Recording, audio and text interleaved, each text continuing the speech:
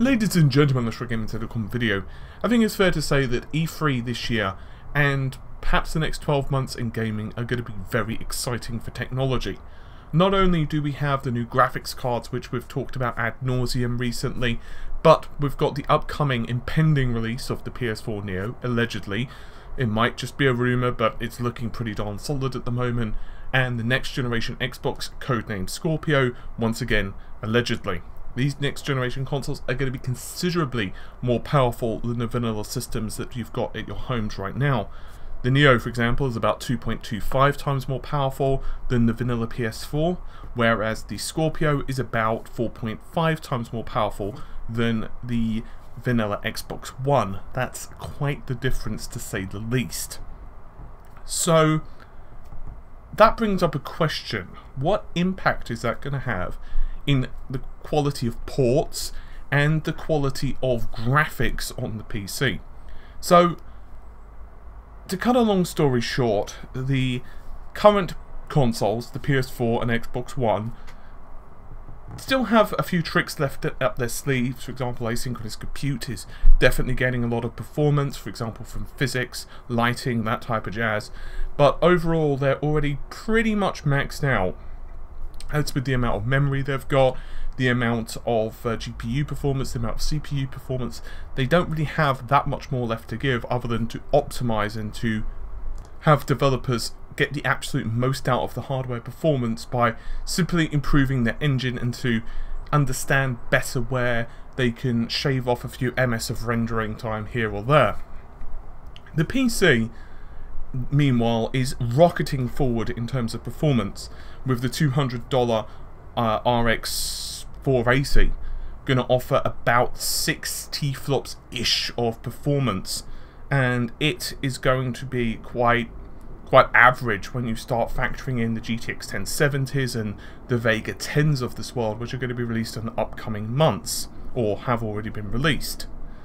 So I guess the question I've got is, how much of a difference are we going to see with the graphical jump when the Scorpio is released? Now, it's fair to say that it's very easy to eat up the difference between 1080p difference in GPU performance by just jumping up resolution.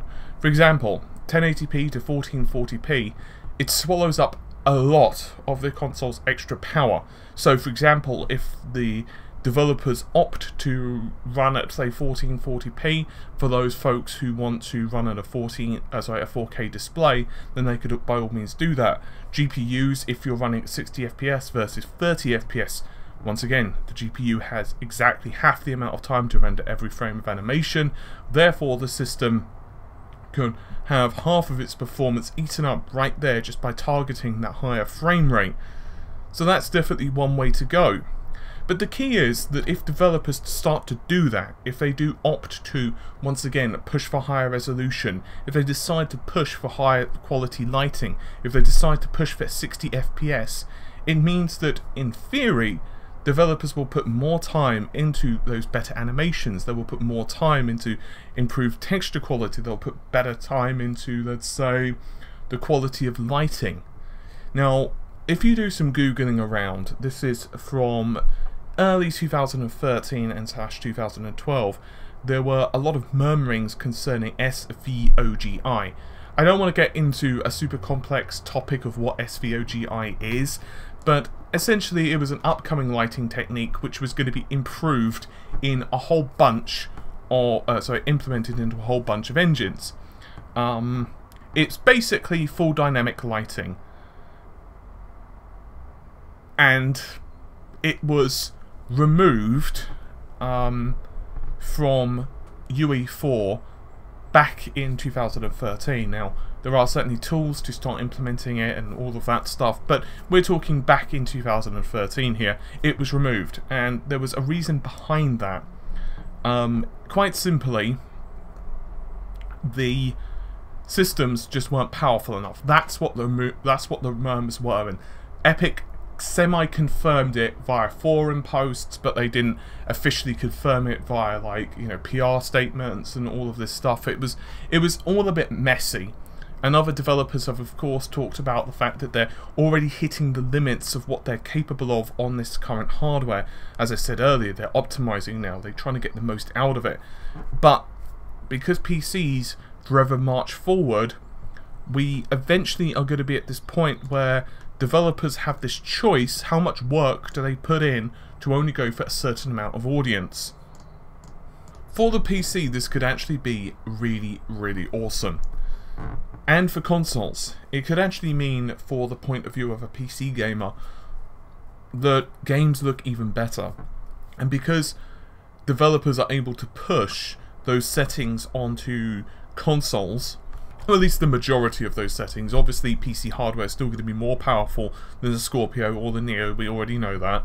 But because developers are able to utilize a lot more of those settings, a lot more of those textures, theoretically, PC games should get more love. Now, the optimization is still a bit in the air, because obviously the benefit of a single architecture, in this case the Neo or the Scorpio, is that still they can push the hardware to the limits. But of course, PC doesn't have that. However, PC with DirectX 12, with Vulkan and other APIs, we should still start seeing some optimization, especially if Nvidia, AMD are starting to give them better tools, which obviously both companies are starting to do in spades. They're starting to get better profiling tools out.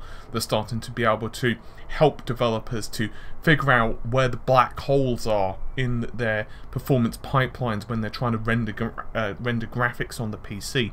And with the, once again, the adoption of Vulkan and DirectX 12 starting to increase, it means that we should start to eliminate things like draw calls. Remember when draw calls were a whole thing back in 2014? When everyone was talking about the limitation of draw calls,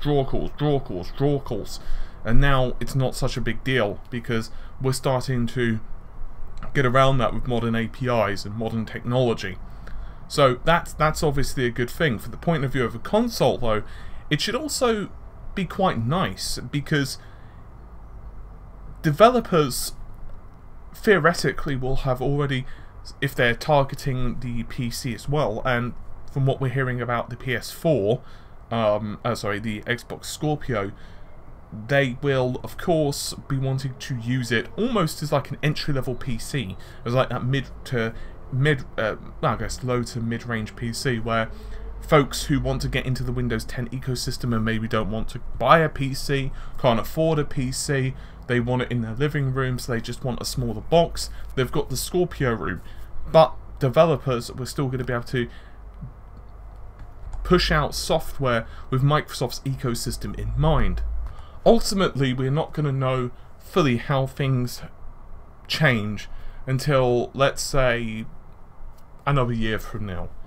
And let's face it, there is a possibility, as of the time I'm recording this, which is, a week or so before E3 officially starts, there is a possibility that all of these rumours have been a load of bullshit. It's very unlikely. And to be honest, I wouldn't be surprised if the Scorpio is not officially announced. I think we're going to get some announcement, whether it's going to be the Slimline Xbox. It's going to be kind of funny if in 3 weeks' time someone's checking this video out and said, hey, this happened and that happened and he was totally wrong about that, which is probable. At the end of the day, all we're doing is making predictions based upon what industry insiders have leaked to the internet.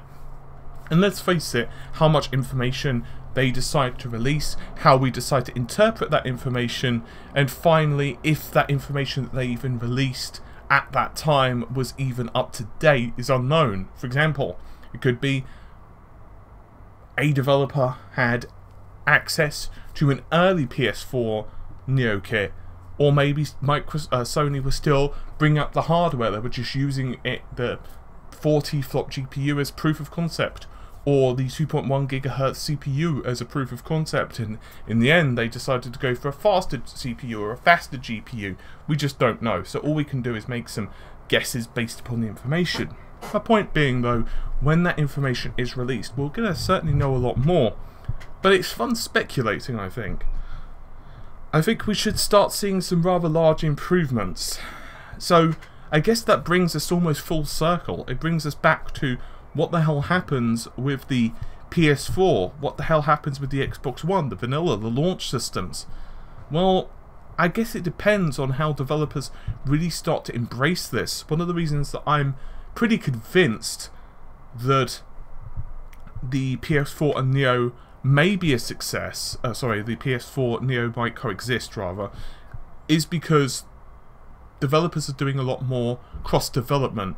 And ironically, the fact that the PC is doing so well at the moment and getting a lot of a lot of titles developed on it and the consoles may be a benefit to the consoles, these high-end consoles, in the long run, because it means developers are more used to working on multi-platform solutions, and they can essentially, and I'm vastly simplifying things here, but they can essentially say, okay, we're releasing this on the Scorpio and the original Xbox and the PC, so the original Xbox can handle these graphical settings, let's say 900p, 30 FPS, and medium quality textures, medium quality lighting, blah blah blah. This is in like a year's time.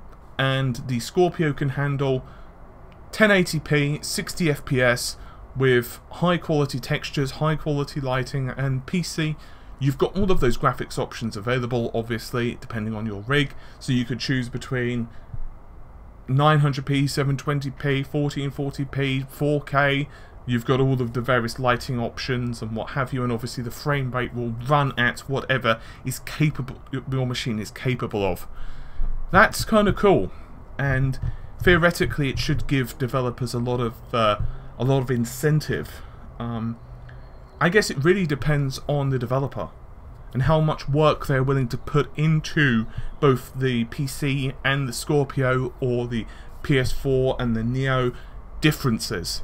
Because, for example, with Sony, what they've said is, supposedly, to developers, they need to have a Neo mode, which means that at the minimum, the game runs on Neo, but the differences, or how much of a difference there must be between the Neo version and the vanilla version, is unknown.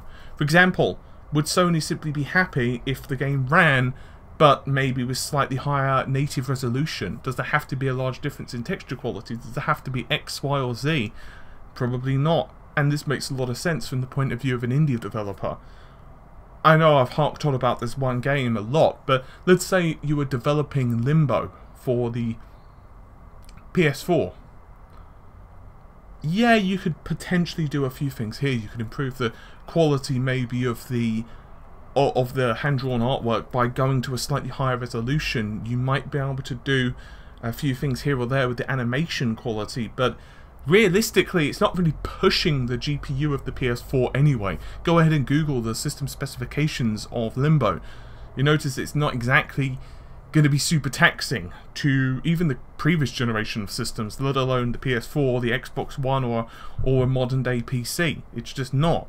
So really, to have a large graphical difference between it, so I think it's going to be on a case-by-case basis often, and what developers really feel comfortable with, what the size of the studio is, and how many people are working on the game, and how much they actually feel the install base is. But it could be kind of handy. It could be that the PC helps break the chicken and egg cycle of consoles, in that it helps that early adoption. It helps developers to have that extra incentive to push better graphics onto those games, and vice versa. It could also help the chicken and egg situation of giving developers yet another reason to improve the graphics of the PC, because they're going to have to do it anyway for the Scorpio or the Neo. I guess finally, my last point for all of this is that it's good for us as gamers, whether you're a PC gamer, whether you're a console gamer, where you don't just give a shit and you're just playing on whatever the damn platform is that a game happens to be on. The only caveat from all of this is if it's a platform exclusive. So for the sake of argument, if it's on the PS4 only, then obviously the PC being available to act as, I guess, an incentive to further improve the graphics isn't going to be there. But then if it's a PS4 exclusive or an Xbox exclusive, one would assume Microsoft or Sony would step in and they would say, hey, let's work together on this to improve the graphics, to improve the performance of the game, to make sure that it shows off the systems that we've got out there in the best light possible. At least that's my hope. Anyway, Hopefully you've enjoyed the video. I'll see you soon. Take care. Bye for now.